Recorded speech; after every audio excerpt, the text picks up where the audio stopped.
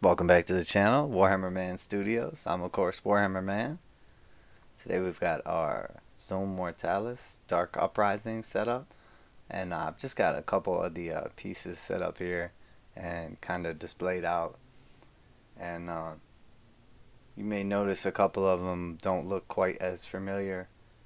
There's some conversions in the mix, and also quite a bit of 3D printed items as well, which I'll just kind of like show those off there. But really all this got started because those darn Zone Mortalis tiles had been out of like production forever, and it looks like they're definitely going to be coming back, hopefully sometime soon, but because the listing is still on Games Workshop's website. And usually if it's not coming back, or it's not coming back anytime soon, they'll take down the listing. But it's been months, and who knows what's going to happen with production and everything now if, if they're not already on the way. So anyway, this all got started essentially because of that. Because I needed some more of these floor tiles to get rolling.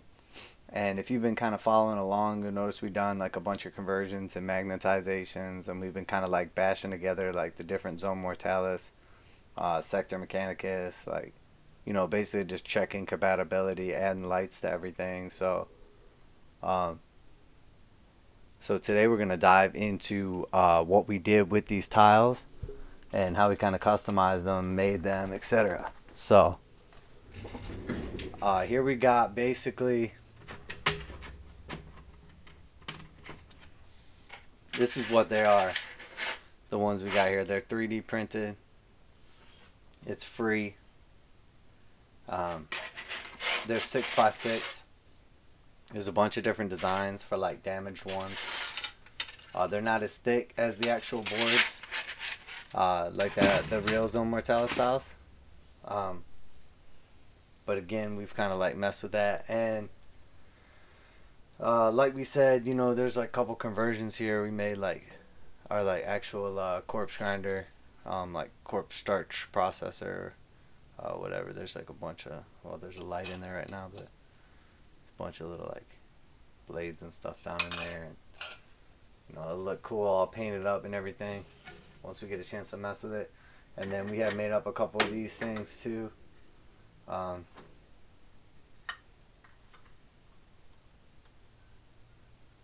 It's like a little like demon skeleton type deal, like kind of like trapped or emerging from the wall, depending on how creative you want to get with it. But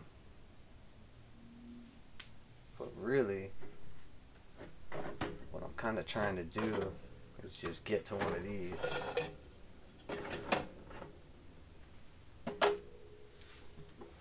Alright, so this is the actual tile that we made, and what it is just four of those smaller ones combined all together. You can see like the little line in there, and this is Gorilla Glue that we used. And when it dried, I just kind of spread it with my finger to make sure it like got onto the edges right here, and then when it kind of like set, it set into this weird like kind of like foamy shape or whatever. And then I'm gonna when I hit it with that Citadel technical paint, it's gonna look like, I don't know, slime or acid or something like that. But you can see I made it thicker by putting it on cardboard. And look at that, keeping it real. Games Workshop as it gets right there. But yeah, I just cut out the box basically and just made it 12 by 12, and then the tiles are like exactly the same basically. I was gonna glue down some of these guys to them, because I got enough of them that I was pretty much going to keep like 3 on all of them at any time, but I ended up actually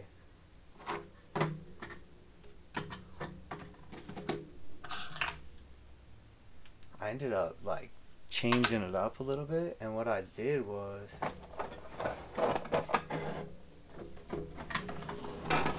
yeah, that'll work. I took like, because I was honestly, I was going to glue them on here and I was totally cool with that, but then I started thinking about, man, I wonder how hard it would be to just make stuff like, clip onto there.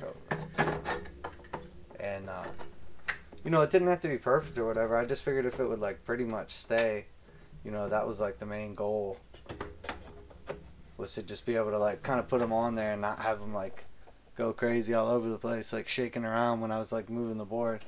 And that's basically what I accomplished. And the way I did it was, you know, that thing stays on there pretty good. It's not perfect, you know what I mean, and some of them are better than others. This is like one of the better ones, but I mean, that's I would say that's like good enough. All I did was I took little pieces of sprue. I just looked how it connected onto the actual, like how the real one worked, and I took a little piece of sprue and I cut it up, and I aligned it from the inside, like looking down in there, how it would need to go.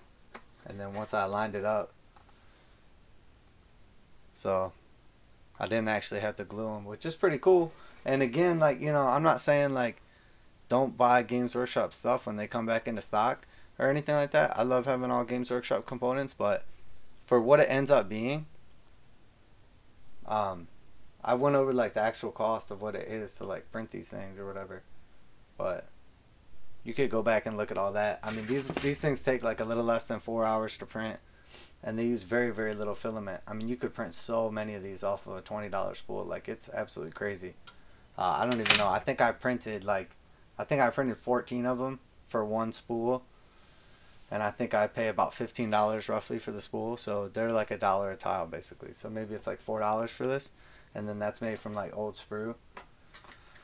So say $5. I don't know. It's pretty cheap when it's all said and done for how much filament it ends up using and how many of these you get, and like, you know, the print time. Obviously, you can see, you know, I really do keep it Games Workshop, and it's the perfect thickness too. These boxes, so you just measure out like 12 by 12, or you can glue them down and cut them out after you glue it down. Like, you could do it a million ways. And I made this one just like because the tiles kind of messed up right there. I turn the sprue on its side, and then I have it just kind of sticking up. So if you were playing or whatever, you know, that's fine. But it you know, it just keeps it on here the same way. And like, you know, they're not crazy. You can get them off there, but I mean, they basically clip on here. And I mean, that's all you're really going for, I feel like. You know, it's not like you're trying to survive an earthquake without any of these things getting bumped.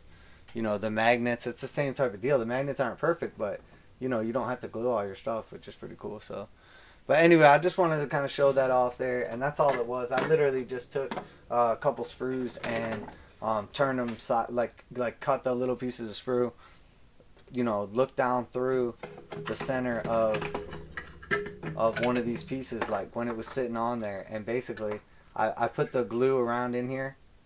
I had the sprue pieces like set up out of the way a little bit, and then I just set it on here. I lined everything up, and then I just pushed it into place like with my razor blade, each one, and made sure it was in the right spot. Got it to dry pretty good. I held my razor blade on the piece of sprue and then just kind of popped this up and lifted it, and then bam, I made sure everything looked good, you know what I mean, and that it was like clipping on here and staying good. And some of them will be perfect, others won't, you know what I mean. You can kind of like turn it a little bit, but you know, like I said, the point is when it's all said and done, you know, I have these tiles. They look good enough. They're not perfect, but I did want some of these like cool damaged ones or whatever. But then I still want like regular Zone Mortalis ones that aren't damaged, obviously. But for what it is for the floors, these are gonna work for now. And I almost forgot to do this too. I wanted to show these off as well.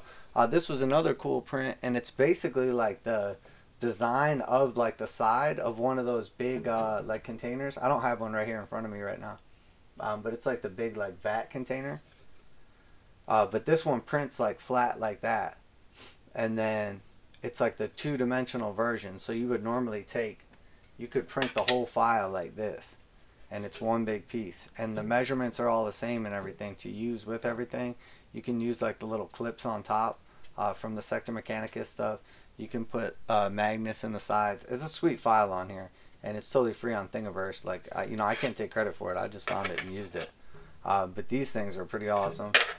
So you can make walls out of them, you know, in gameplay or whatever, or put them together and put them in between two structures. And then this is what it looks like if you print the whole thing as one. It didn't print perfect. There was a couple failures, which I think is why they broke it in half like that. But when it's all said and done, again, like the height matches up and everything with them. The length isn't like exactly the same on it, but you know, it's compatible. Like when you put multiple sections together in between, it lines up the same. And then these things are like little pieces that you can again print that make this. They actually like, they don't stay on here, but again, they have like magnet holes and they're ready to go. But you basically, they just turn this thing into a piece of wall section.